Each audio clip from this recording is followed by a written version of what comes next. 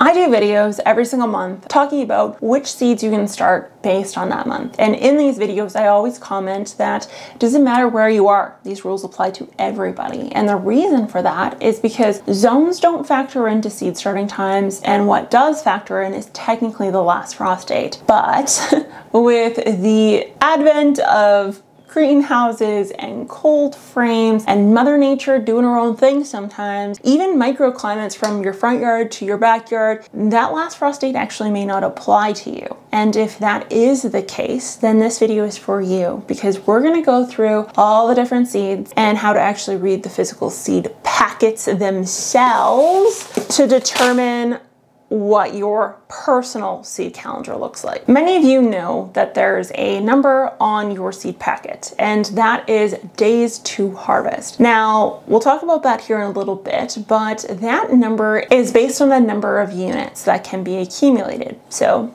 growing degree units, or GDDs, growing degree days, are a unit or a factor of measurement that people like agronomists, plant scientists, all use to determine when to do different things with the plant, such as when to start them, and even actually when to apply pesticides or herbicides, because plants and bugs all play in the same world of GDUs. Now, while we don't have necessarily the technology and the gusto to be able to figure that out in our gardens, we do have a number on our seed packet that is days to harvest, such as this onion that has 110 days to harvest. We know that if I planted this today, it's not going to be ready in April. That is a given. So why does it say 100 days if it's not harvestable in 100 days? This number is not representing the day that the seed was started, physically put in the ground. It's not even referencing the day that it germinated. And what it is referencing is actually the date in which the plant has been placed in ideal circumstances. For some of us, that may be a container garden. For others, it could be outdoors in the actual physical garden itself. And by ideal conditions, I don't simply mean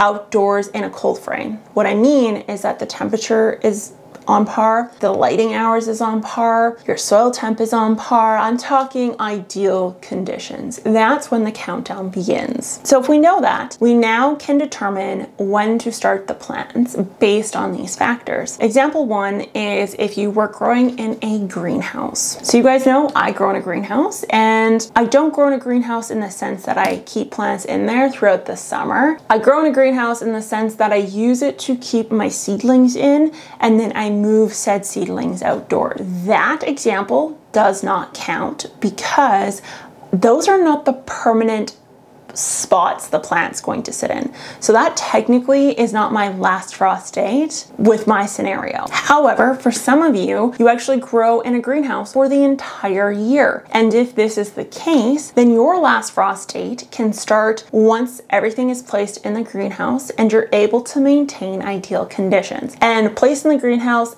in their permanent spots. If that means permanently in a big container or permanently in some sort of flower bed in the greenhouse, I don't care what it is, but it has to be permanent. Now, if this is your first year actually growing in the greenhouse, I would stick with just your regular seed starting schedule, because you don't want the heartache of figuring out that you don't have the right heaters, or it's a lot of stress on you to have to cover and do all this fancy stuff all the time. Say you do know that everything's fine, and you know that ideal conditions inside of your greenhouse can be hit end of April, May, for example. Then you can use that as your starting point. That means you could technically bump everything ahead by 1 month. The time that we usually reference is basically June 1st, end of May, beginning of June for a number of different growers. And so if we know that our last frost date can be mimicked in a month ahead of time, we can get our plants to be started a month ahead of that. Your normal start time for a tomato could be March or April, and in this case, it could be farther along, such as February. Or earlier, not farther along, back in time to February. I'm going to stress this very heavily. This includes light, number of hours and intensity of light. If you have a container or a bed and you have everything placed in said container and bed, the temperature's good, the watering's wonderful, but the lighting is not there, this does not count. You will end up with leggy, gross plants if you go this route. And I heavily encourage you, if you're not using grow lights in this situation, particularly with things like peppers and tomatoes, you just start them in the times that you're supposed to or that you normally do. So the greenhouse probably is the soonest you could actually start some of these, but what about if you are starting outdoors in a low tunnel or a cold frame of some sort or a wall of water, for example? And again, if this is your first year doing it, I don't encourage you to put all your eggs in one basket. Rather, I encourage you to experiment to see if you like it or not, because I would hate for everything to die off because you chose to do things before actually knowing how they work. If this is your first year, just don't put all your eggs in one basket. So say you're going this route. Now this route, you are limited by, for example, the fact that grow lights are going to be very difficult to put inside of a low tunnel, a wall of water, it's not possible, or a cold frame of sorts. So if that's the case, we know that we are at the mercy of the lighting outdoors. Now keep in mind, you can use these devices to get plants outdoors sooner. They will go into a dormancy, they won't grow. They'll just kind of sit there and hover at whatever you planted them at until the ideal conditions are hit, and then it'll take off, which is fine. But I just need you to keep that in mind if you're going this route. Don't get frustrated if everything seems to be paused, if you will. You want to take into consideration the amount of lighting. If this is in a front-facing space, if you have a white siding or wall behind it to get more light onto the plant. If you watch this video right here, we'll talk about that a little bit.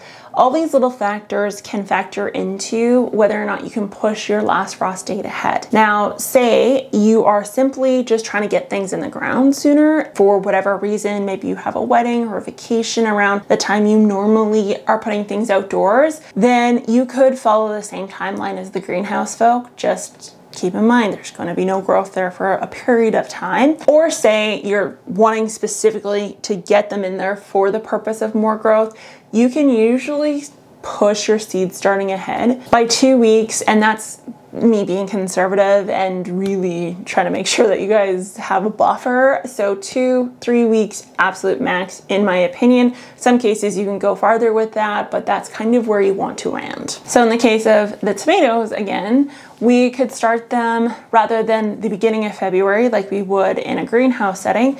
Maybe we start them at the end of February, which again is quite early compared to when we normally would start them March or April. The benefit to this too is that it's much easier to harden off plants that have been adapted to the outdoor conditions earlier in the year, and they tend to make for a much stronger, hardier plant just overall against a number of different things. So that does increase yields in some cases. So if the idea that larger plants don't transplant well scares you, or you're simply like, no, I'm following my last frost date, there's no way I'm risking putting things out earlier, and you just simply want to make your own garden calendar, this is what you want to do. Let's take the tomatoes as an example, because I think these are probably the most popular one to actually start for gardeners. But you could also use, for example, like marigold. It has a day on it usually as well. It may be full bloom days, not days to harvest. But anyways, first off, what you want to look at is the back of the package and what it says. So if it says start indoors or sow indoors, that means this is a plant that's applicable for that.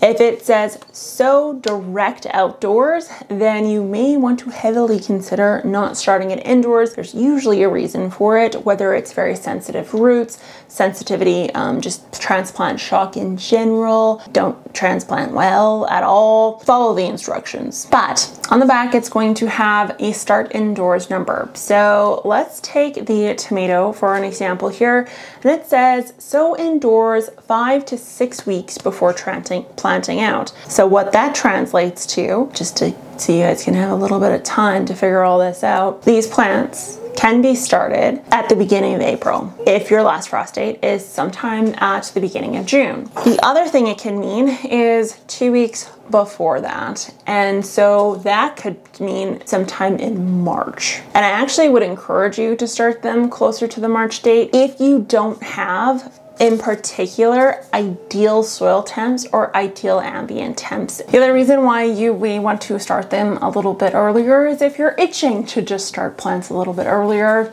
because you want to have some fun, and I completely understand that as well. Now the other side of this is where it says 5 weeks, and this can mean anywhere from 5 to 3 weeks before putting outdoors. And that is particularly true if you choose to use a heat mat or heat the space ambiently in some way to expedite the germination time and space. And if you're able to quicken that whole process up, you actually are able to start your seeds much later and therefore transplant plants outdoors that are much more equipped to be transplanted outdoors because they're not huge in nature as well. And if you want to know more on how to actually grow seeds quickly or get things to germinate fast without a heat mat and with a yogurt maker, that video right there. And this video is what Google says to watch. I'll talk to you guys next time. Bye.